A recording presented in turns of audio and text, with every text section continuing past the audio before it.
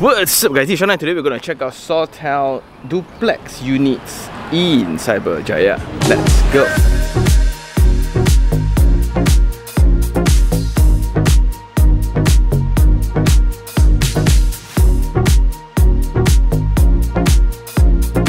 Turning in from Putrajaya Cyberjaya Expressway, which is the main highway, once you come in, located right next to Putrajaya Lake, we have this series of low-rise apartments and this stretch of high-rise apartments within this very discreet location. And if you look from a drone shot of it, you have that lake view, you have very matured landscape treatments. But if you pay closer attention, right next to this project itself, when we come in, it felt a little bit eerie because of the immediate project that is abandoned. Well, that's the first impression. But when we come into the project, of course, there's still a guardhouse in place, and we just parked right at the roadside in front of the building. So this place then will have different typologies of high-rise altogether because the price of land is different. That's why you can see the blocks are actually stretched out, right? Then you have open car park all around. There will be the residence car park within, and you can have this luxury garden all together. These are all part of the project as well. And look at the amount of trees. Wow.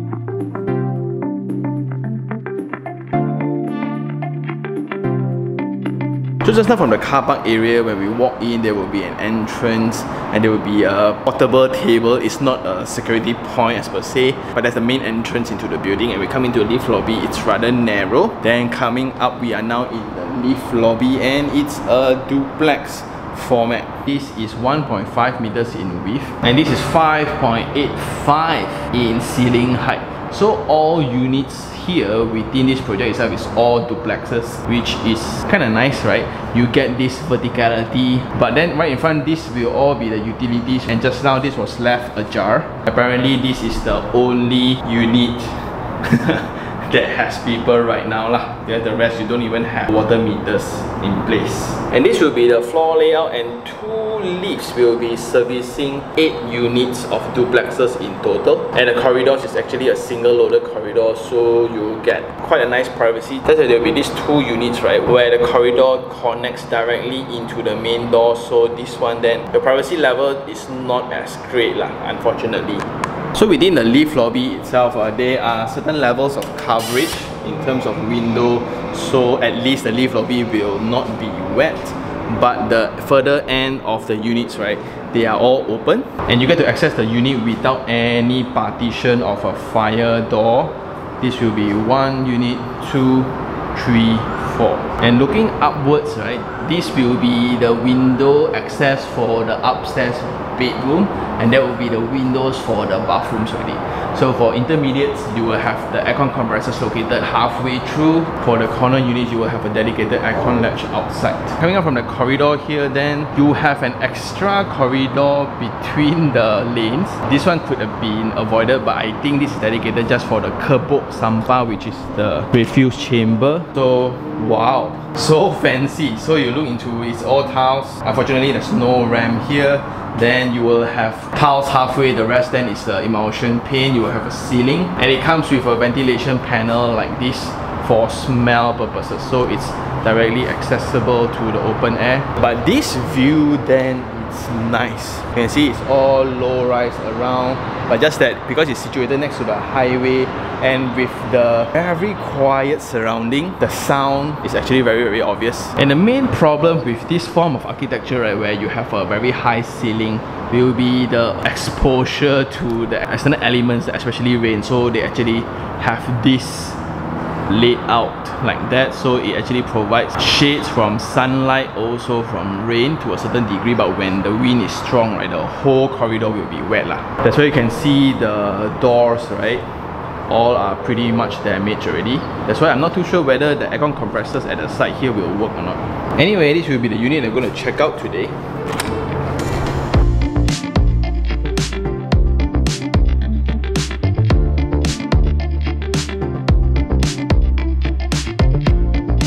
Anyway, this will be the unit layout. We are currently in Type B and it's 753 square feet, 2 bedroom, 1 bathroom unit. Well, it's debatable how they calculate bedrooms here, but anyway, when you come in from the door, you have the bathroom immediately at the side. going through the kitchen, and this will be the line of the void.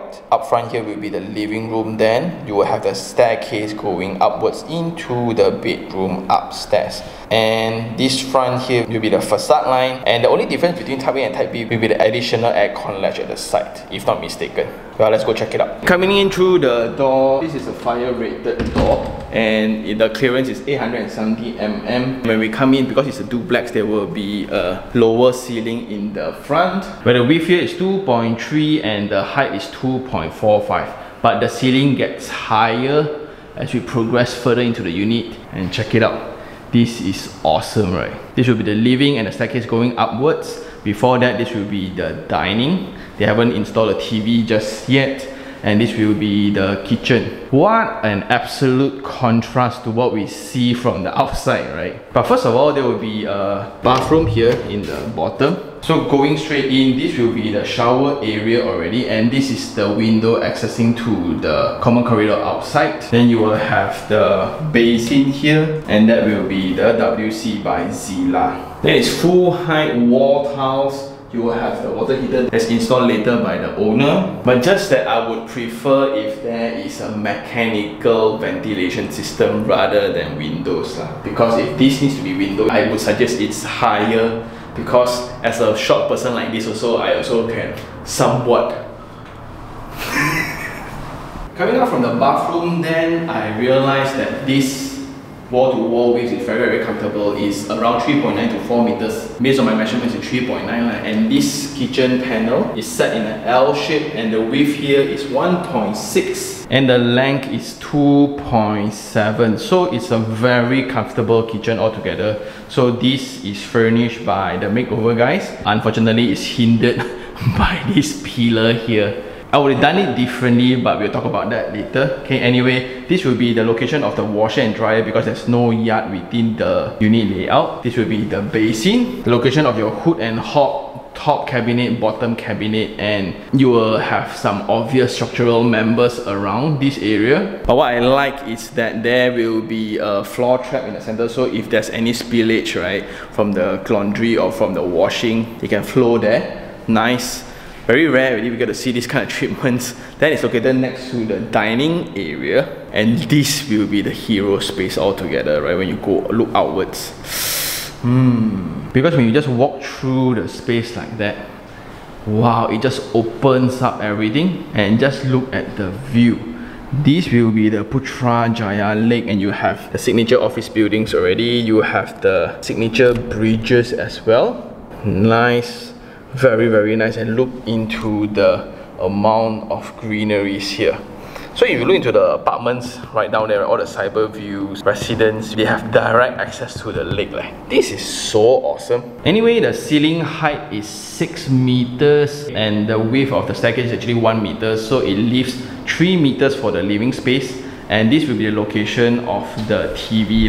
Technically, just now I would have tried to tell my engineer to somewhat build this to tie into the wall instead. Maybe I can start my staircase a bit earlier, so that push me up to a level where I can tie the structural member into both the walls, so I can eliminate this beam. That's definitely something I would do. But this is a whole different feeling altogether, because we recently also just checked out a newly VP'd building where the upper floor is actually attached to the facade instead of to the inner walls. I prefer this more because you get opportunities like this. So you get to have an opening. Look at the window panel at the top, and it's not only one side, it's also opened at the corner itself. So it's going to be fabulous. Is it going to be hot? Entirely up to you. But this will be the location of the aircon anyway, so they actually just furnish the curtains this side. If you don't put a full-size curtain like that, it's going to cost a bomb. And within duplex heights like this, right, it's always a playground for the designers to play around the fixtures. Just look at this, right, at night it's going to look very romantic. Awesome. However, it's going to be a debate whether do I conceal the space underneath the staircase for storage purposes. Technically, in this kind of setting, it will be for a couple or even people going solo. This is very comfortable. But I still do think that if it's a storage, right, it would make more sense. If not, where do I put my mop? Where do I put my luggage bag? Should be inside ma. So if you were to look into the property portals, right, a unit like this, 753 square feet freehold unit, costs around 280 to 300,000, and the ongoing rate for rent is actually 1,200 to 1,500 per month. Just imagine if you were to work in Cyberjaya, if you were to work in Putrajaya, in terms of value, this is superb because of the view that I get. Like seriously, if I don't need to be in the city all the time, I work from home, why don't I enjoy views like this every day? And this is a L-shaped window because this connects to the aircon latch. This is the difference between type A and B altogether. Anyway, going upwards, this is a steel staircase with timber flooring, okay, going upwards. That's why if concealed, right, then it's actually more comfortable for the residents. And going in, this will be the upper floor bedroom.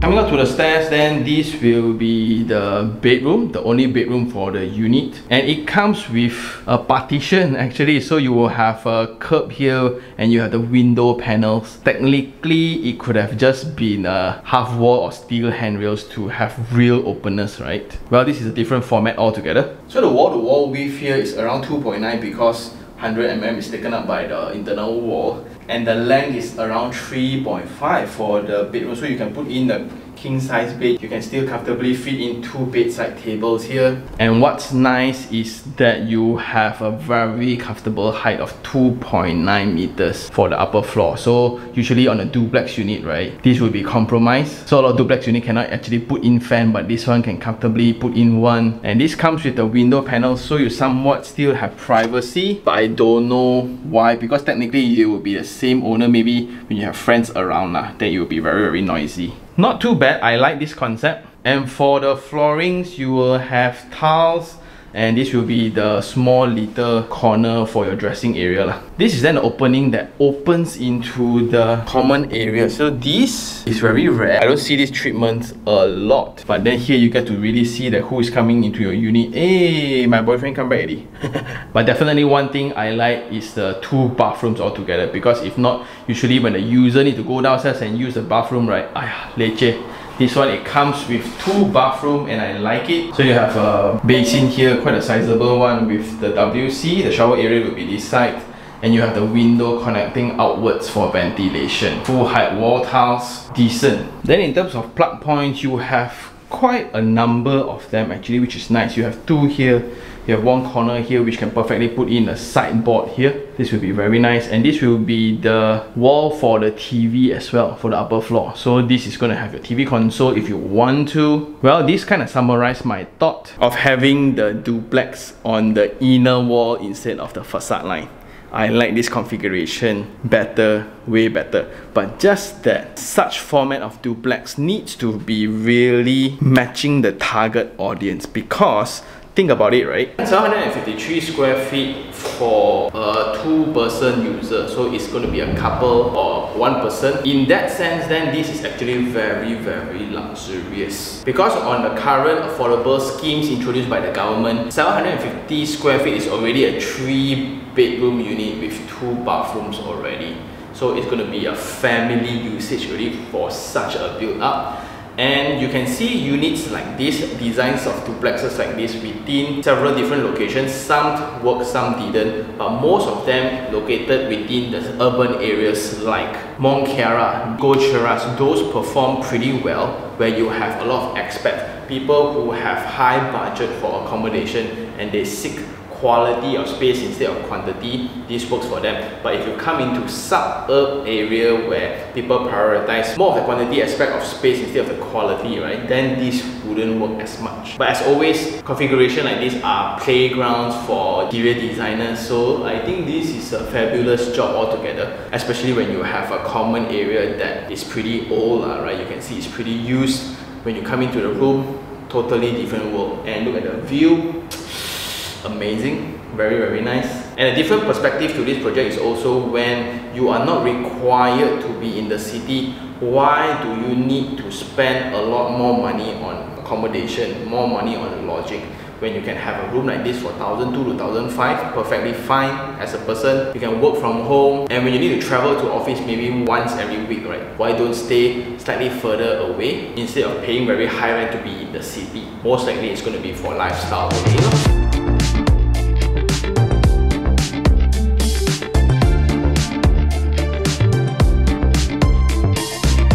So coming up from the lift, we are now in the common area and it's located between blocks. So in total there will be 4 blocks. So the areas between blocks will be the areas for common facilities. Walking outwards, then we are now located next to a swimming pool. So this is a rather short one, and you look into the condition, it's not properly maintained. Unfortunately, you will have a lot of broken tiles within. Anyway, the pool will be surrounded by planter box altogether. So you have all these spaces, and this will be the multi-purpose hall. But just that I don't like the levelings of the pool versus the unit. So you need to come down to come up. They could have just been done or designed better. In that case, right, if this is the same level, the multi-purpose hall view is going to be solid. But looking at this, right, this project really have elements of luxury that we can only wish for within the urban setting. That lush open area for our kids or ourselves to just run around. And on this side of the orientation facing the lake, right, like this is the background of your swimming pool. It's so peaceful and you only hear bird sound. You don't get the traffic noise at all. Anyway, that's an indication of the depth of the pool, because anything deeper than this, you need to have a lifeguard on duty all the time. So that's some design hack. In total for the whole project, right, there's only 128 units all together. So it's a very low density project. And located right behind this will be the very unfortunate reality where you have an abandoned project behind. So as a neighbor of the project, you kind of feel sad because it kind of hinders the impression of the site altogether. When you drive past it, when we access the site, it's actually even worse for the buyers itself. So they're actually paying for things that they cannot live within. I'm so glad that the government now has this HDA which protects us from things like this already. So from the in-between tower space to the other in-between tower space, right, we need to pass by some of these units located at the facility floor. And this is also pretty cool. Technically, they would have a view towards the architecture, but now it becomes quite creepy. And this is the original condition actually. So the empty actually came empty. And the unit is also open to the common corridor, which is unusual, very unusual. Then as we walk across, the common corridor seems very delightful. The width is nice. Technically, you can cover the landscape area better, but I think maintenance cost is an issue right now. You have a lot of planter box, all heavily furnished with pebble wash. Luckily, they did pebble wash, so you don't have to maintain so bad. This is actually a treatment area. You have shops within, and now you have a mini mart here. So this supposedly to be retails for the convenience of the residents. And something to take note also, like the air jet sound seems to be very apparent within this project. Anyway, this is a pathway connecting to the other block. I think maybe it's a different phase altogether. There will be a sepak takraw gelanggang, the court, and that's again something very rare. Because the sport itself, right, not everyone plays the sport. I can't. But this partition wall seems to be built as an afterthought, because it looks like it. Maybe when they construct this, they were built by stages, so only when it connects, they open up. I think so. Within this stretch, then you get to see a little bit more people who live within. These are the garden units and they seem awesome. And you just think about it, right? If the rent is like that and this unit costs about 280,000, very nice. And if they were to work in Cyberjaya or Putrajaya, even better.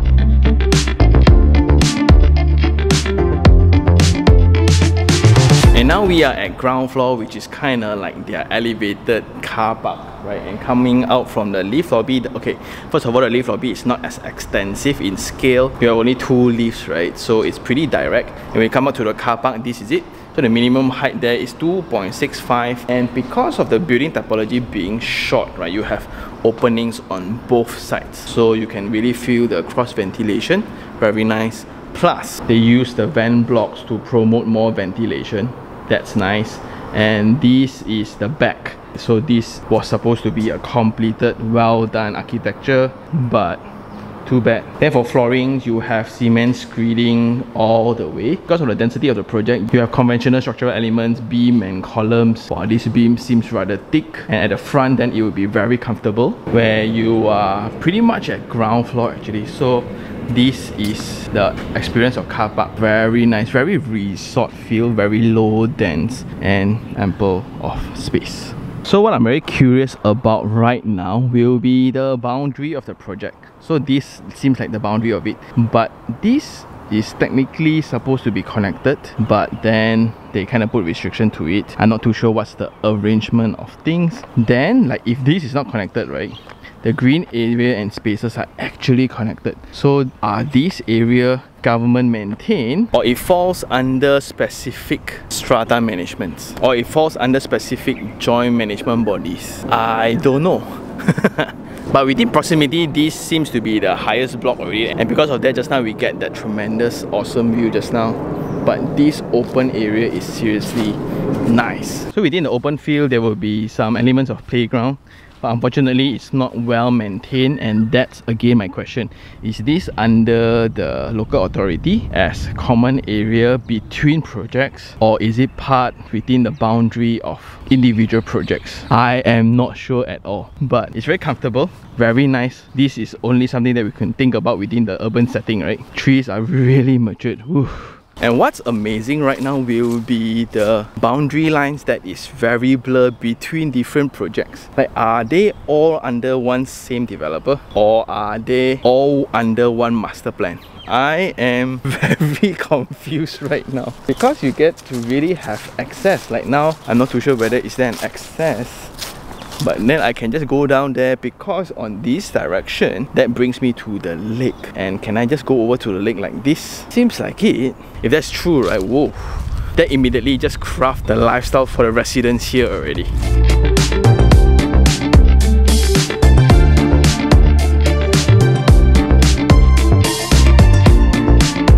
So within one same street, you don't have to really take any turn actually, you just go straight all the way, right? Within 5 minutes, you will reach Shaftsbury already, so that's a commercial area. And this is actually Prima Fort, where you have all the food court, then you have the CIMB Bank, McDonald's, Starbucks is here, and Deep House is just around the corner. And this is Cyberjaya already, where all the MNCs are located. So if you were to work in Cyberjaya itself, right, quite a no-brainer actually, where your distance from home is awesome. The level of infrastructure in terms of road, in terms of landscape, in terms of connectivity. Woof. Now let's go check out the lake.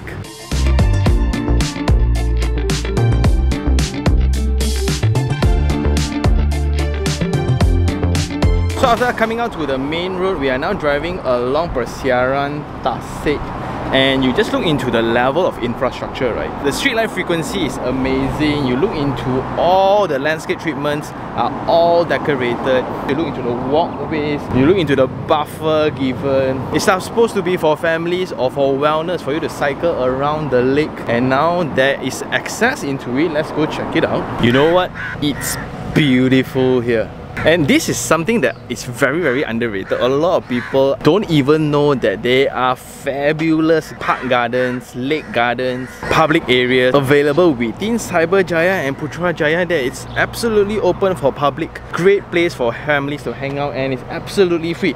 Maybe sometimes there will be fee where it's like 2 ringgit, 3 ringgit. It's easily cheaper than our car parks back in the city, right? And here it's actually surrounded by all the landed developments already. So there will be eco glades.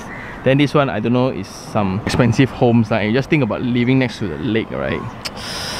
Wow. Meaning, right, at this level, you don't really need to be in a city anymore. You can just live within proximity. Maybe you need to go meeting in that building once every week, right? That's going to be such an awesome lifestyle. Also, something to point out, the entire experience going into the project just now, it really feels like a resort. The choice of plants, the entire pavers for the roads. The only thing that hinders the project seriously is the incomplete project at the front. Well, that's out of the jurisdiction of owners, right?